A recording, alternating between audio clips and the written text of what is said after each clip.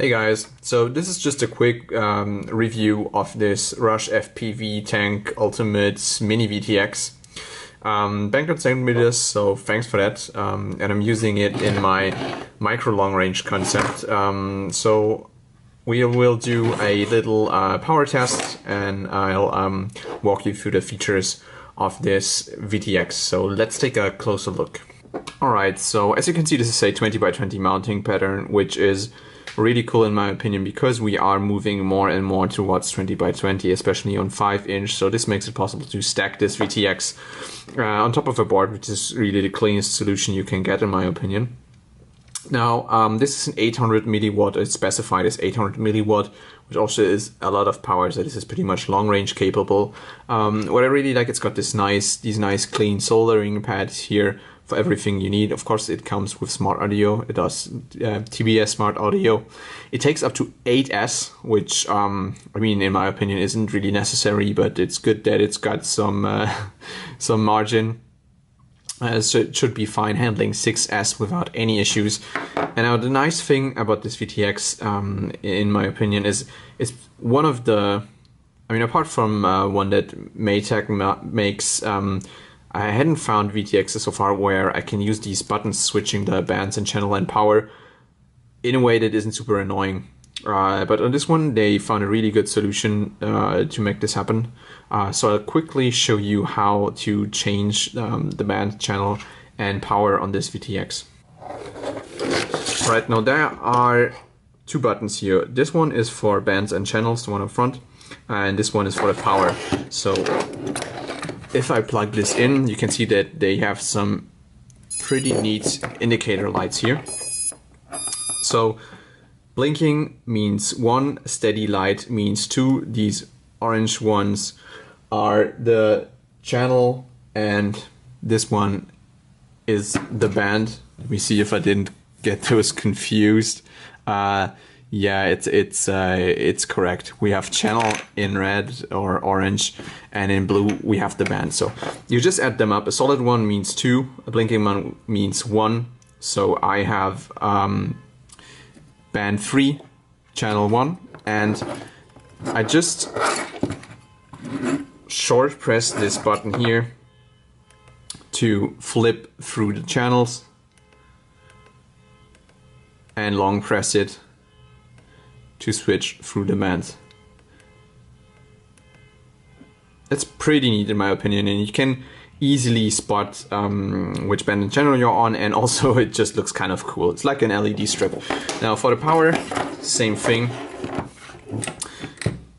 So this is, I don't know if you can see this, this is kind of a bluish purple light. This is 800 milliwatts. If I push this, green is 25, orange is 200, red is 500 milliwatts. Super easy, really well done by Rush. So far so good. Let's do a little power test to see how much this VTX actually outputs. And please keep in mind this isn't super scientific. Also the VTX doesn't have any airflow, it's heating up. So, but let's see what kind of results we get. I will just plug this in and you can see live how much power we have. So it started up, I think that's the highest power level. Just switch this on 25 milliwatts, so we have around 20 milliwatts, which is okay. This is above the legal limit, below the legal limit, so that's fine. It switched up to 200. 170 roughly, that's still okay. 500.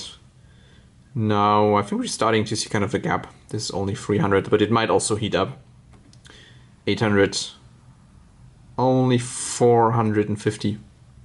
No, that's kind of disappointing. Not the full power I expected. And it keeps going down, but that's because it's heating up. I'll switch it back to 250, not to overheat it. Now I have to say this is a used VTX. I gave this a few flights already.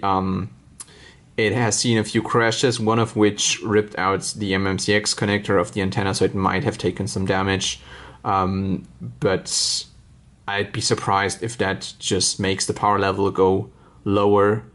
Usually it would just completely burn out and not take a little damage. So looks like it doesn't fully supply the power, but this is still quite a lot.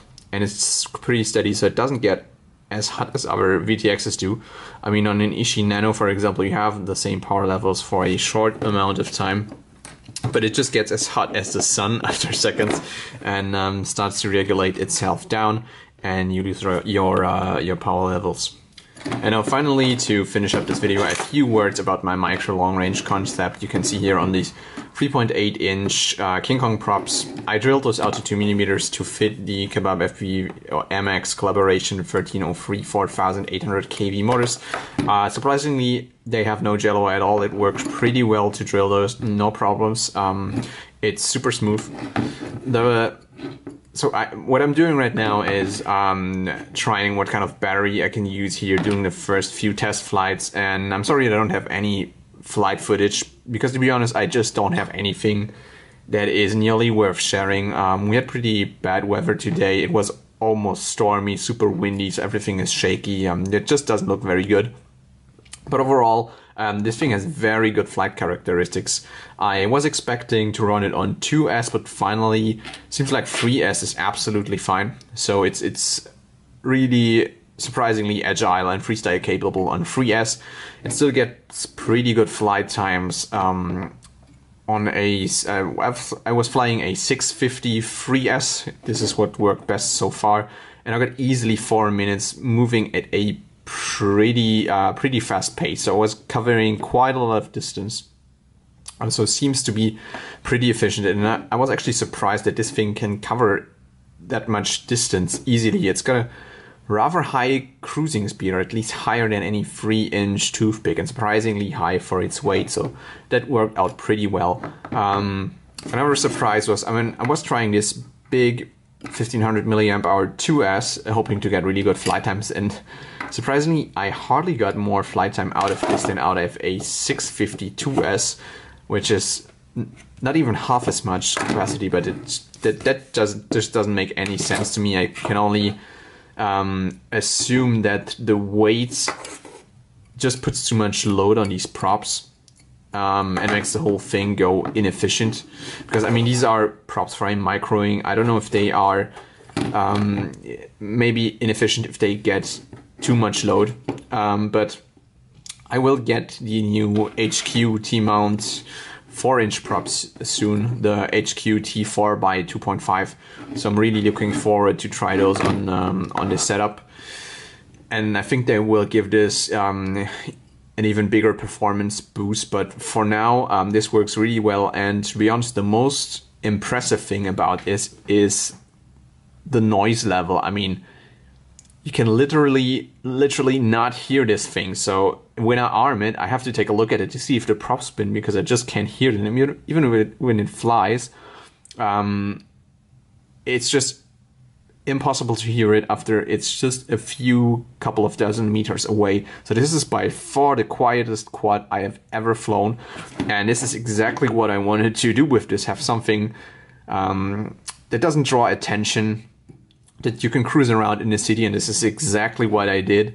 Nobody looked up, nobody turned their heads. This is working pretty well. So I still have to do a lot of testing on this, and I will do more videos, but for now I still have to figure a few things out, try a few more batteries, because I think I can go slightly bigger than the 650 3S.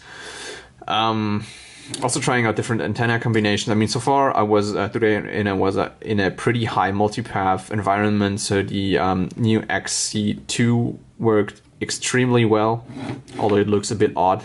little ball here suspended on that wire.